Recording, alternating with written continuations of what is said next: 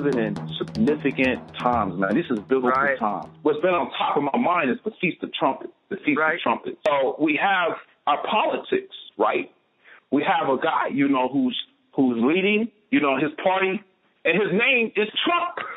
Like a trumpet, it's a bold sound. It's a resonating. What he says is coming out of him is bold and resonating. It's loud. It's clear. It's concise. And, you know, that's interesting. Yeah. I haven't thought about that before. Yeah. At a pivotal time in American history. You know, the thing about social media is what I've sadly discovered is even though it could be such a wonderful tool to like discuss ideas and think about things, so many people just don't have the ability as people to do that. They get so bent out of shape and they fly off the handle. It's just like so obviously a place that we could unify. It's not the way that people look at it right now. At least right now. Maybe these young kids, man, this next generation, they are. Yeah, that's hopeful. They're going to change the game, but unfortunately, it's in a bad. It's in a good way, but it's in a bad way. Meaning, like my friend, for example, when I went over his house, man, he was showing me this guy that was selling shoes, right? Now, what he do? He's an artist. He take boots, like Timberland boots. And he decorated them to make them look like a game flag, right? And he's selling them to gangsters, right? Now, I'm going to tell you one thing. This guy, not only that he does the artwork, he produced his own videos to promote it. He creates a character. He gets into the character and uses the language, scripting and everything. I thought this was what this guy was. I thought it was a young thug who had a talent who was selling shoes. But then he showed me another video where he was selling a completely different type of sneaker design and took on a completely different type of role with character. I said, man, these young people today, that's awesome. Awesome. They're clever, they're talented, they're smart, they're gifted, but every day when they listen to music, they're listening to trap music. Rap music has not even became trap music. You see what I'm saying? So it's so bad now. Let me give you some hope, man. Some of the stuff I'm seeing on your channel, like some of the spoken word artists, I mean, when you post those artists, I always listen to them. And some of those guys are incredibly talented. Like some of those like spoken word artists, like in my opinion, the great tragedy of black culture right now is that those people are not being heard because the ability to say that stuff, that kind of thing, right off the cuff. And the other thing that I'm impressed by, Rondell, is so some of those spoken word guys where they're like freestyling, so they get this thought and then they're freestyling. It's like they're pulling from all these different things to make their analogies. Like they're pulling from like literature, they're pulling from like society, they're pulling from like pop culture. I'm listening to this stuff and I'm like, how is this not mainstream stuff? Because and that's the same thing. They're giving people candy and they're not giving them the fruit. You see what I'm saying? That's why Dr. Ben Carlson said you have to look at the fruit basket. You know what I mean? And people really didn't see it. They heard fruit cake. They heard I am a fruit cake. That's what they heard. He was emphasizing on fruit, like the Bible said. They're only producing in mainstream media, purposely pumping out a certain type of genre of music. I agree. And they're concealing, like the old hip-hop. If you listen to how hip-hop started, it was social political. It was aspirational. You know what I mean? It was empowering to the right people. Exactly. Now it's just drug music, right? It's literally. You know what, man? I'm with you on the conspiracy theory on this. I'm seriously with you because there's really no other explanation for it. The part I don't understand about it is how some of these guys that have already made it and have the money. There were these rappers, and they were like old school rappers. They were like right at like the early '90s, you know, when it really started popping. And they were calling out like all these modern guys, and they were like, "This is ridiculous. You know, you guys aren't even saying anything. This isn't even art anymore." Going after the point you just made. And I think the only way that it turns around is if people in the industry say enough is enough. Well, what they have to do, and they're starting to do it. People like Jay-Z with Tadal now, you got to create the infrastructure. If the industry, if a certain group of people own the microphones, the production studios, the marketing and distribution platforms, you see what I'm saying? Then they're the ones that have and also the finance. So they're the one that actually have the power. The person who's an artist, all they have is basically a product. They got a product. You see what I'm saying? Now, a lot of these guys, and they're uneducated too. See, wealth is not a acquisition of, a lot of money, because wealth is going to always equal to what your mental health is. If you're a poor person and you're certainly given a lot of money, what you're going to do is all the aspirations poor people wanted. I wanted to travel. I want a jet. I want the nicest cars on the planet. You've never been rich before. Right. So you're going to spend all your money on consumables, expensive liquors. That is right on the money. Wealth is education. It's not just giving me a bunch of money. And I was watching a interview with Memphis Bleak, who he blew up like a couple of years ago. Right now he's on his way to jail, because of taxes, right? When he was doing the interview, it sounded like he was like in pain, but he was trying to be tough.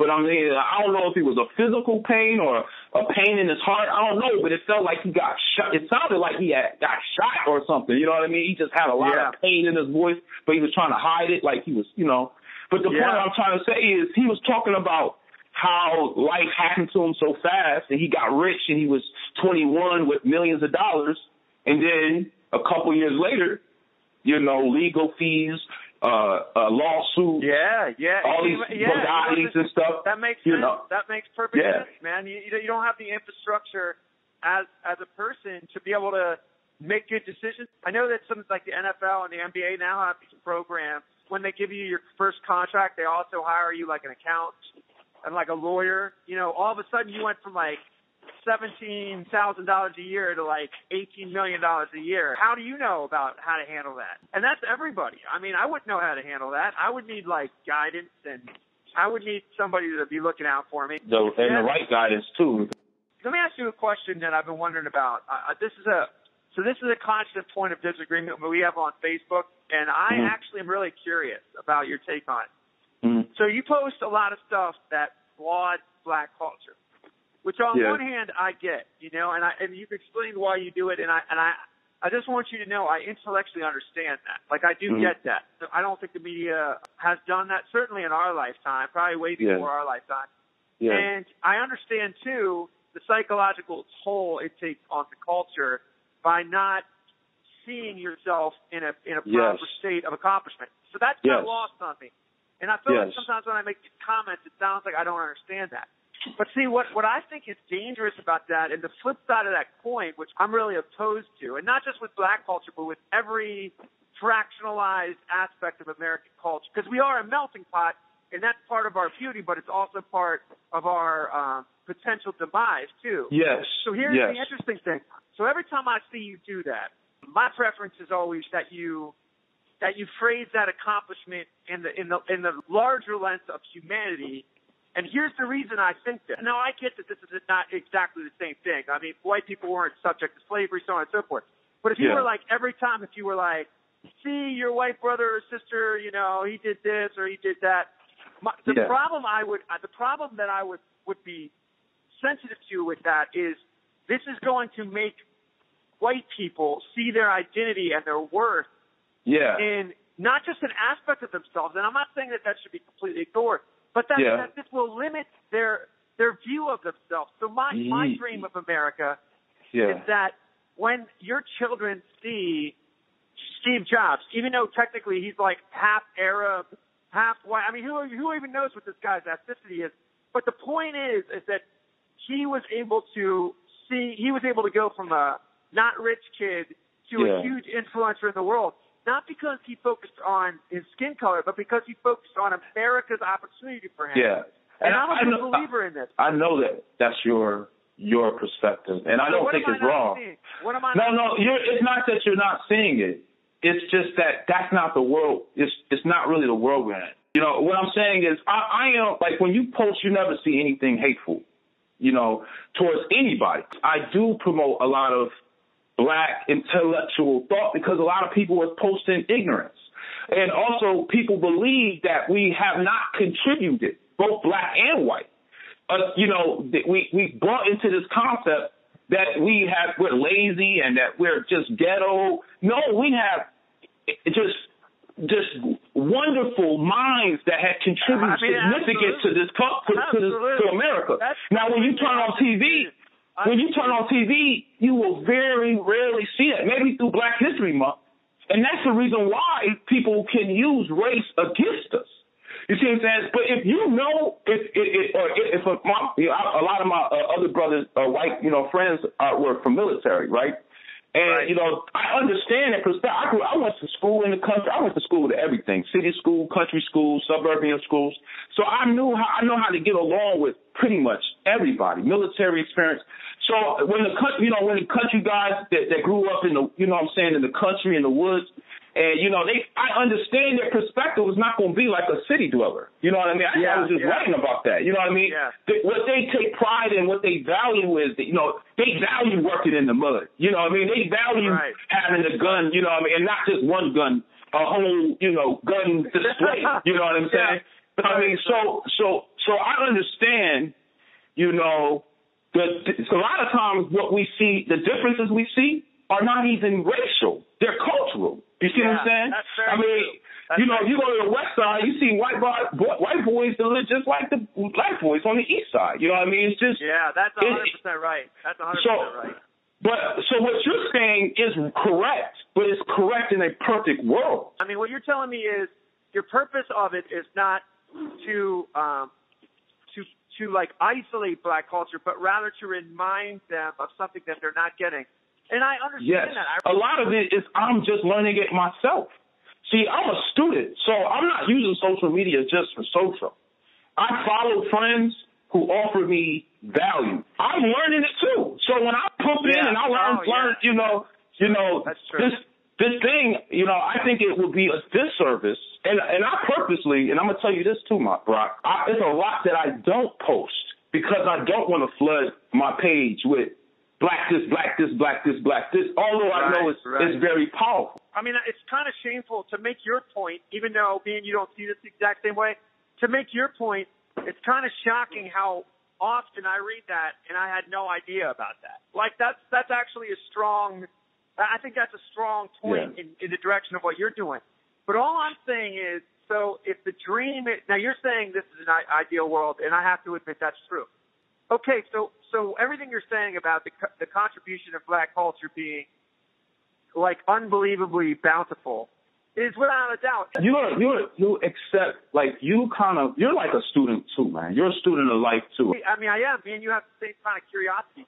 But the thing is, I've never had the assumption that the assumption here is that black culture is somehow separate from me. But when I listen to some of this stuff, like when I listen to Miles Davis, or when I listen to Louis Armstrong, or when I listen to Ray Charles, these guys are like pillars to everything that we hear on the radio. I mean, if you study American history, it's not even that black culture has contributed, it's that black culture has literally created.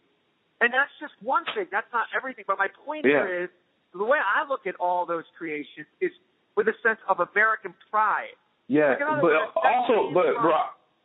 let me also say that, we do contribute. A lot of African American people have contributed in the music industry and in the the entertainment industries, but there were significant contributions from the medical field, for example. I can't deny that in the past there has been a concerted effort to omit and just quite frankly just like leave out history that is not what the predominant Judeo-Christian white culture wanted to hear. I mean, that's just a fact.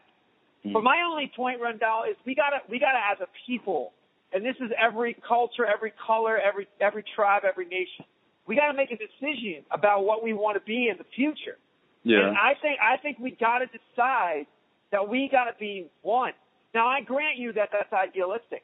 All the great men that I read in history that changed the world and made a difference, Gandhi, MLK, all these guys, they didn't choose to do that because I think what they thought, Rundell, was those little problems, like you're saying, the textbook not being on the up and up. They believed that if they got the human heart right, and if they got people to realize that we're like threads in a tapestry.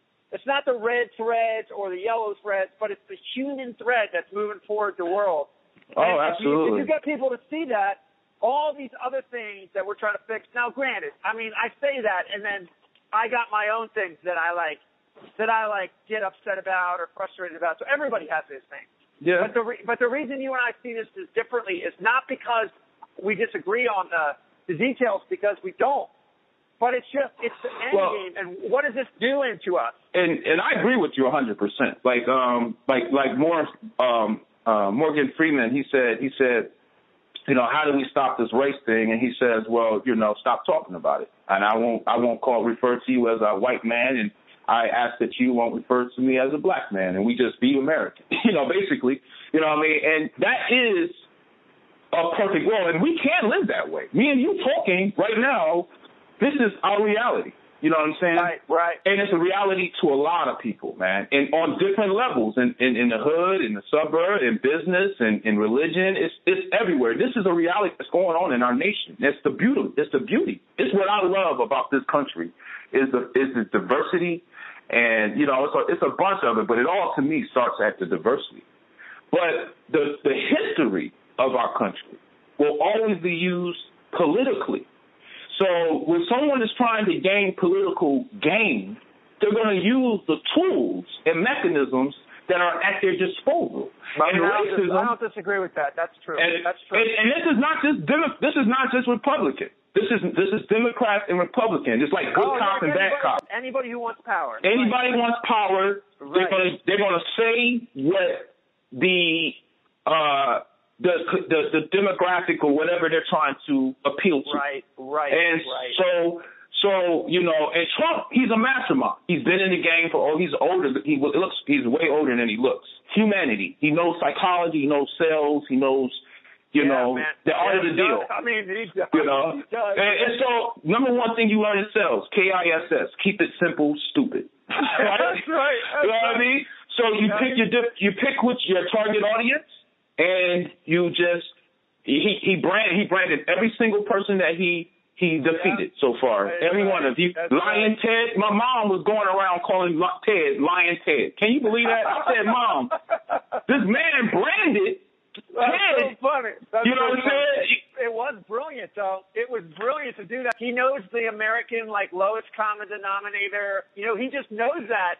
It's crazy how good he is at that. The genius is he said how he would do it, and then did it. So that's the genius. The result of it. The result, man, is actually scary. That's why I said the Feast of Trump, as you look it up, it's directly associated with the rapture.